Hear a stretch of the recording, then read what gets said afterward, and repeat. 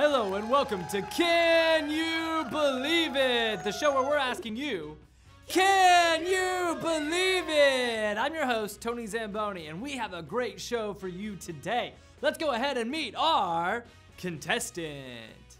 Welcome back to Can You Believe It? Remind our audience your name. My name is Michaela. Michaela has been on the show before, but she did so good. We're welcoming her back for a second round today, and we're so excited about it.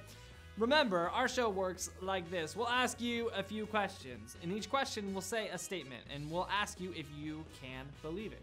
You'll tell us either, yes, I can believe it, or no, I cannot believe it. Each question you get right will earn you a belief point, 5 belief points, and you win our show. Are you ready to play? Can you believe it? I'm so ready. Awesome. All right, let's go ahead and jump right into question number 1. Tommy Streams forgave a precious dog.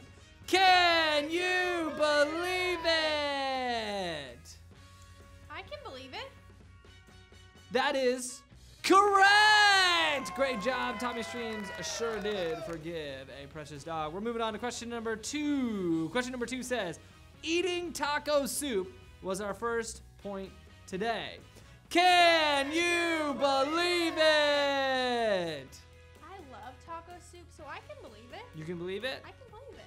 That is incorrect. Our second point today was Jesus forgives us. Jesus forgives us. Let's move on to question number 3.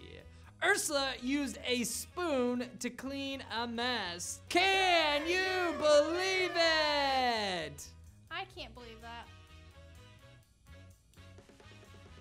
That's correct. She used a napkin to clean up a mess today. Good job, good job. Moving on to question number 4. This is a tough one. 7 times 10 equals 490. Can you believe it?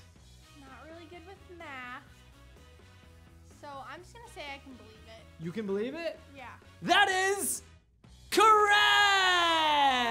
Great job. Moving on to question number 5. Our final question of the game show today is, we should forgive others. Can you believe it? I can believe that. That is correct! We should forgive others. Give her a round of applause. She did so good for her second appearance on our show today. Make sure you tune in next week because we'll be asking you again, can you believe it? We'll see you next time.